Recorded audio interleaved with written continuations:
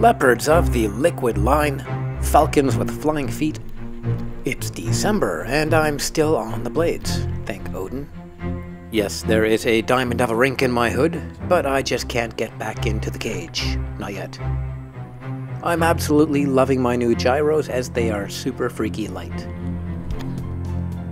That overheating is not an issue at this time of year, and you know that I'll probably not be giving up inline until we get some Buffalo-style snow. Okay, not that bad. Probably Calgary style would shut me down, send me to the ice cage. Today there is no theme. Not yet. I'm skating the way I do when I simply feel like flying.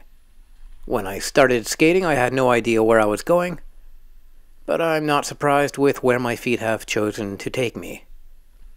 If you've seen a few of my vids, you'll recognize some of my favorite spots. The trail is a decent place to hit in the autumn and the summer. It's almost a no-go zone with too many people. As for this wooden boardwalk, it rumbles too much to play with during the season. Some people would be outraged if they saw me skating it. They'd say, "They've got a whole path of their own. Why do they have to skate on ours?" And they'd be right. The Slobies deserve a place to walk, unaccosted by people who are having fun.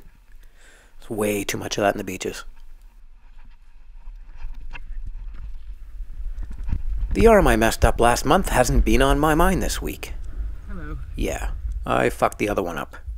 Yeah, I did it again. It was one of those crashes where I wondered if my organs were okay. The worst part is that it was not caught on camera. Oh, and the new bone niblets in my elbow. It's a very stark reality when I rest on my elbow at times. You'll see me screaming in restaurants, middle of the night, when I'm just leaning, talking to someone. These little shards get a little less sharp over time. This crash was about the worst one I've had since my King Street belly flop at about 30 kilometers per hour last year, I think it was. In my most recent debacle this week, I was at a skate park with an LED in hand. It was dark, but the LED gave me about 10 feet of visibility. I wanted a tranquil, dreamy night skate, which I got by following the curves and swell of cement. At one point, I saw that two smooth, gently downward sloping planes joined. I decided to roll the peak of the seam and drift one way or the other. But it was an illusion.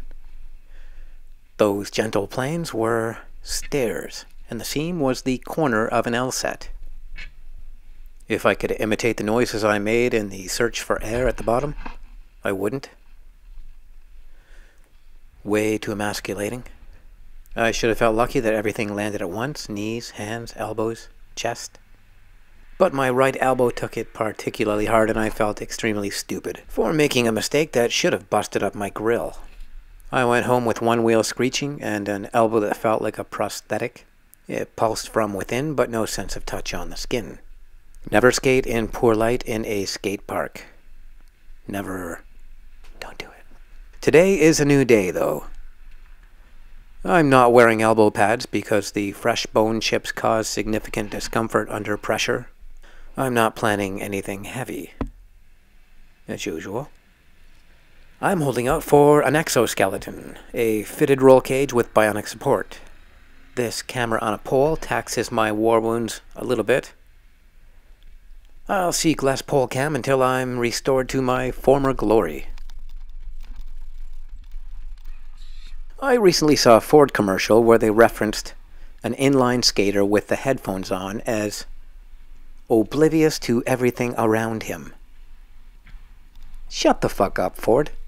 You make soundproof capsules that are wired with stereos and riddled with blind spots. Your users are entirely disconnected from the environment they drive through. So glad I don't drive a shitty-ass Ford. I judge companies by how brilliant or sad their advertising campaigns are. To look into how old-fashioned or revolutionary their thinking might be.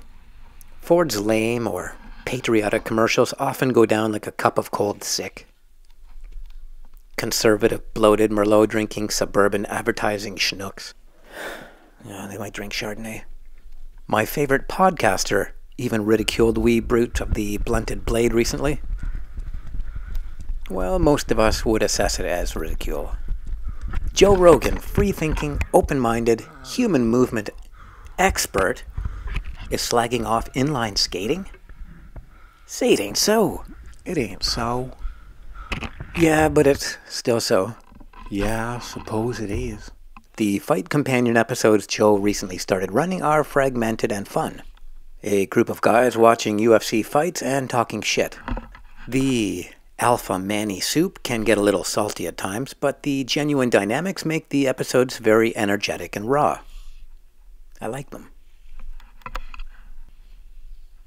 Used to love them. It's all salvageable.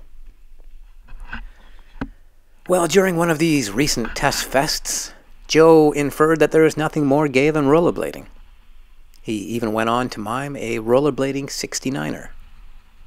His mimings are pretty good. His wildcat noises and Arnold impersonation are better, though.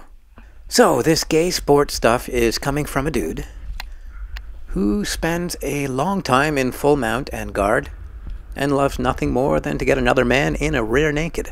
That's right, it's called a rear naked. Somebody puts you in a rear naked, you're supposed to poo your pants.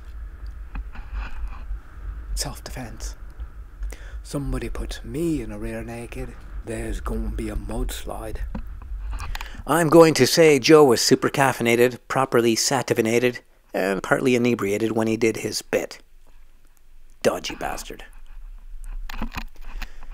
As for the gay thing, I know some excellent gay skaters. While a few of them may have a little extra panache in their flow, for the most part, the hip bags and spandex are old news. Joe, I know your trusty sidekick Brian has once considered ripping his neighborhood in blades. Yes, I hear all. Imagine Brian leaner, faster, and with color. Brian was born to fly. I can feel it. Buy the guy some skates and all is forgiven. I'll get you a great deal and free shipping. Maybe even a 2-for-1 deal, but you have to promise me no rolling 69ers. You can wear your little hip bag, Joe. It's a violation of the new inline code, but we'll make an exception.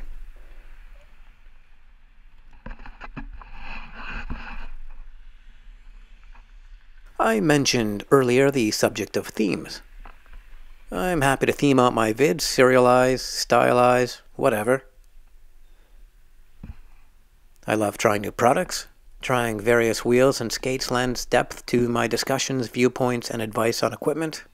But sometimes it seems as though I'm looking for the hook and missing the essence of the roll, which is afoot. Today I didn't have to drive or streetcar to a venue to skate in. There's enough to keep me busy in my own hood. The puzzle of pavement is flowing nicely this afternoon. I think it's this lack of expectation from my flow that kept me from extreme viewer retention peaks in this video. Translation: the lack of expectation kept me from crashing horribly. Sorry for the spoiler. Tutorials have been fun too, but I believe in weighing every word and action used when committing to the forever land with advice videos. I'm going to make mistakes, and this is an affront to my vanity, being wrong forever. So tutorials brew for months and often take serious self-assessment and modification before mastery and then finally fluent dissemination. I'm seriously running out of shit I'm an expert in. I can see where my future instructional videos are headed. How to buckle your helmet firmly yet comfortably. Or how to drink from a water bottle while skating backwards.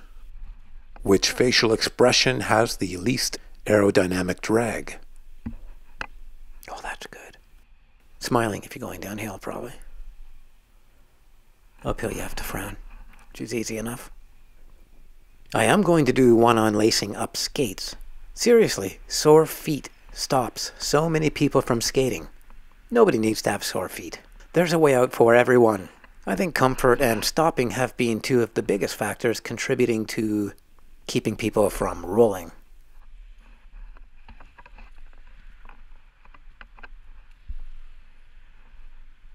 As I mentioned, today is early December, and I'm planning to inline throughout the entire winter. Mother Nature may have plans for me, but I'm not her child. I already have a mother. Nature is my frenemy, a friend that makes me better though moody and hard to predict.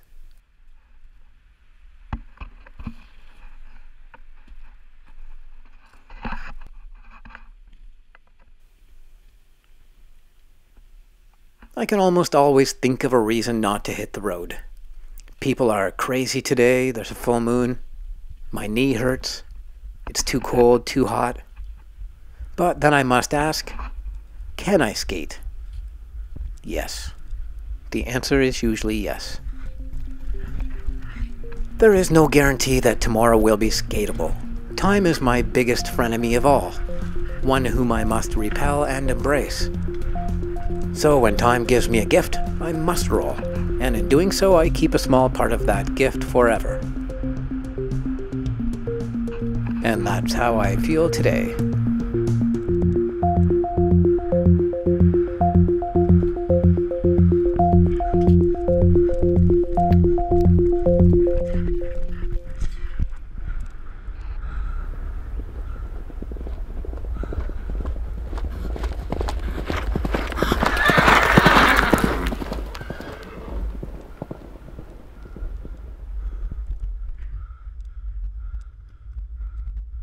That's right. A rear naked, rear naked, rear naked.